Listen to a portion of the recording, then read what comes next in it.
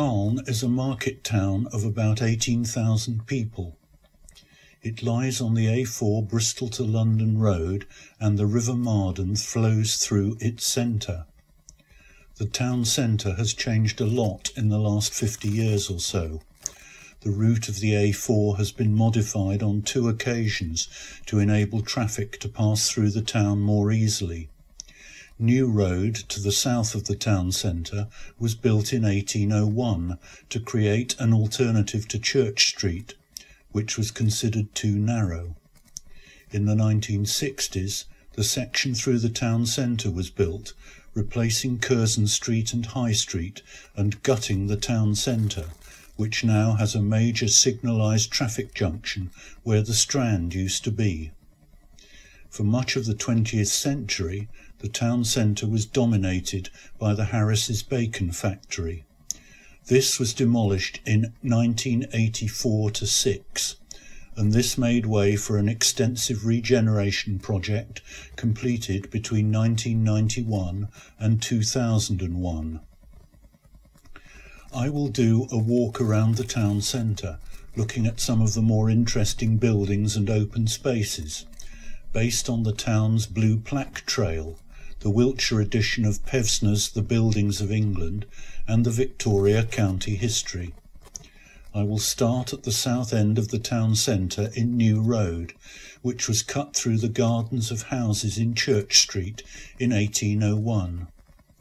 We pass the pump, said to be placed there at the instigation of Beau Nash to provide water to lay the dust on the road and water horses. It is by a bridge where there was another route out of the town. We then come to an area known as the Wharf. This marks the end of a branch of the Wiltshire Berks Canal into the town, and was constructed by canalising a section of the River Marden. It can be seen that it comes right into the centre of the town, stopping at what was the site of the town mill. It was constructed in 1802 and carried traffic until 1906. At the same time, a house was built for the wharfinger, who was in charge of traffic coming into the wharf. This is Marden House, a substantial building located by the pump, unusually for Calne, built with a sandstone frontage. On the west side of the wharf is a social housing scheme designed by North Wiltshire District Council's Architects Department in the 1990s, which evokes the spirit of the old canal buildings. At the end of the canal, where the mill used to stand, is the town hall, built in 1884-6 by Brian Oliver of Bath. It is in Franco-Flemish late Gothic style. Pevsner commented that not much can be said in its favour. We are now at the Strand. Originally the Marden passed across this space. There was a large pool serving the town mill, and the land beside it was known as the Strand. It was culverted over between 1840 and 1843, becoming the marketplace and then the town square, and it was the heart of the town until the 1960s, as this picture shows. It formed an enclosed square with several good buildings around it. Many of these still stand, but any notion of a public space has disappeared with the construction of the new road which now slices through it. Not all has been lost, however. As I have already mentioned, the demolition of the bacon factory and the building of the road paved the way for a redevelopment scheme sponsored by North Wiltshire District Council, Wiltshire County Council and English Heritage, and considered by English Heritage to be a model for the regeneration of small towns. At its centre is a mixed-use development containing shops, flats and a public library with a large rotunda-shaped front facing the Strand. It was designed by Aaron Evans Associates of Bath and completed in 2001. Clad in Bath stone, it successfully performs the role of a landmark building needed in this location. On the terrace outside is the Head, a modernist sculpture by Rick Kirby, while around it is a delightful pocket park along the River Marden, which provides an attractive amenity area right in the centre of the town. A number of other new flats and houses in Church Street and New Street complement the character of the town. The other notable buildings surrounding the Strand are the Lansdowne Arms, once the Catherine Wheel, a coaching inn with a late Georgian front, and on the corner south of the library, the old bank house, built in 1901 in stone. It was originally the Capital and Counties Bank and later became offices for Harris's. Now we will head down Patford Street, which runs down the west side of the town hall and leads to Castlefields Park. It is a pretty street with some properties probably dating back to the 17th century. It leads under a section of the Wharf Flats to the park. In the park we see more evidence of the canal, including the remains of the lock where it joined the River Marden, and the Chavywell Bridge, named after the nearby Chavywell, which was reputed always to deliver pure water. On the hill up above is the location of the castle, about which little is known. On the reputed site of the castle is Castle House, once an interesting building dating back to the 17th century, with a back range by Robert Adam. It was bought by the town council in 1961. The older part of the house was gutted by fire and demolished to be replaced by a wholly incongruous block of flats. Heading back down Castle Street towards the town hall, a left turn takes us round the back of the Lansdowne Arms, along a pretty continuation of Castle Street, once known as Hog Street, to Market Hill, on the site of the former marketplace. This contains some of the oldest buildings in Calne. The Pink House is the former Bell Inn, dating to 1705. Bevier's Solicitors has a slate sundial built into a rear wall dated 1683. Buckeridge's was probably the result of successive improvements on a market stall and is over 300 years old. This was the second of the public spaces that were important to the life of the town in the past, but once again it has been sliced through by the new road. Crossing the new road we reach High Street, once the course of the Bristol to London road, now a pedestrianised shopping street. The coaching inn on the west side, now Salon 18, still bears the timetable for coaches leaving for all parts of the country, on wooden boards on each side of the archway which once led to the stables. At the top of the street is Phelps Parade, a covered shopping arcade from the early 1970s.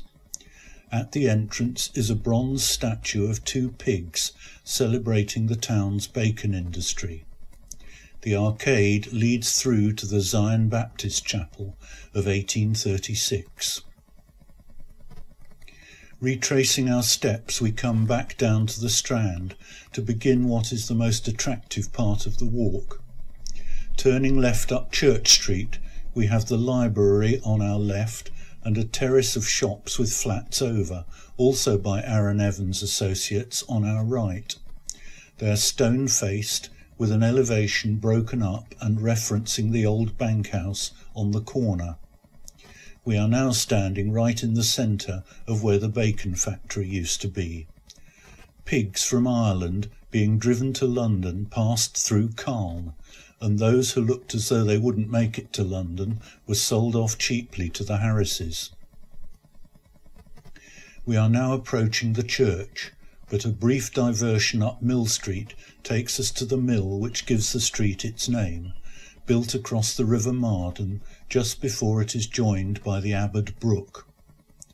Retracing our steps, we come to Proclamation Steps, which takes us up into the churchyard. By tradition, royal proclamations and other important announcements were made from these steps.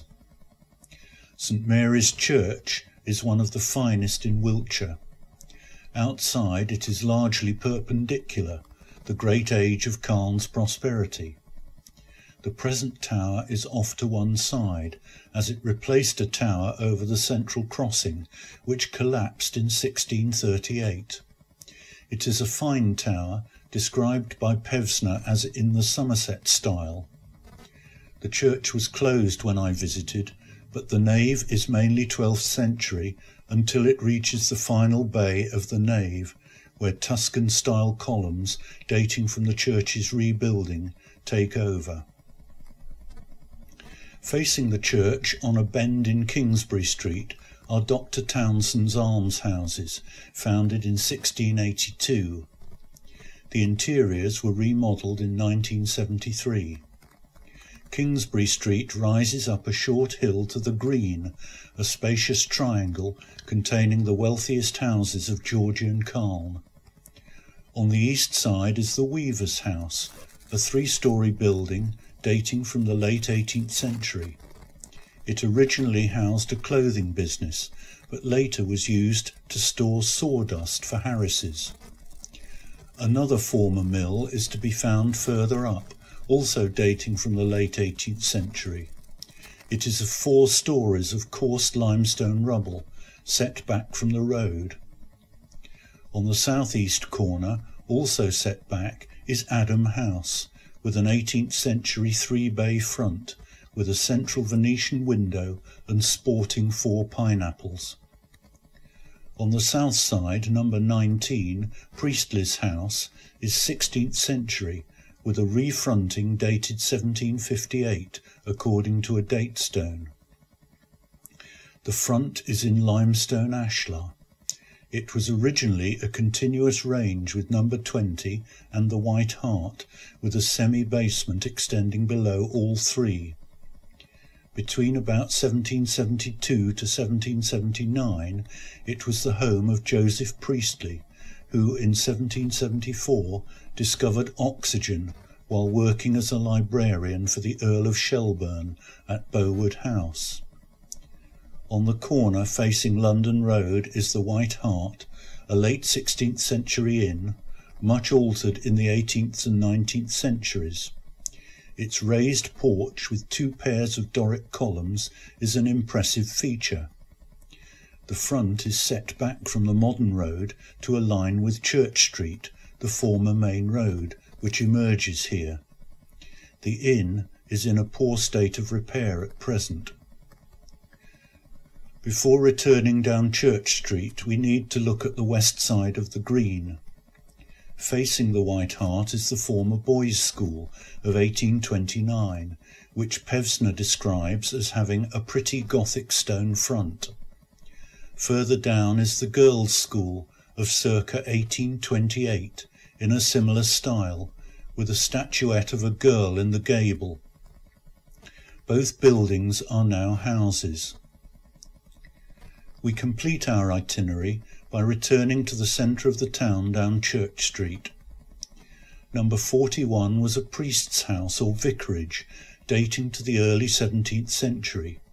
It is regarded as the best surviving 17th century townhouse in Calne and a notable example of its type. By contrast, an extravagant pair of houses further down, with 5 rounded gables, extravagant downpipes, Jacobean windows, and a pair of hood mouldings are clearly not what they seem, as they are unlisted. An arch beside is the entrance to Ivy Lane, which leads through to New Road. Passing the church on our right, we come to Bentley House, one of a pair of early 19th century houses, double-fronted with Venetian windows, notable as the house where Samuel Taylor Coleridge stayed in 1815. There is a story that his use of opium had reached such a level that the local chemists either ran out or refused to serve him, and he had to send to Devizes for more. Our last house is opposite, Church House. This dates from the late 17th century and was the town's guildhall from that time until 1832. During that time, the affairs of the town were administered by a corporation of burgesses. It was substantially rebuilt in 1860 and was given a first-floor hall. The blue plaque commemorates Dr. Jan Ingenhousz, an eminent Dutch scientist, physician and botanist, who discovered photosynthesis. He was a guest of Lord Shelburne at Bowood in the late 18th century. He died there in 1799 and is buried in St Mary's Church.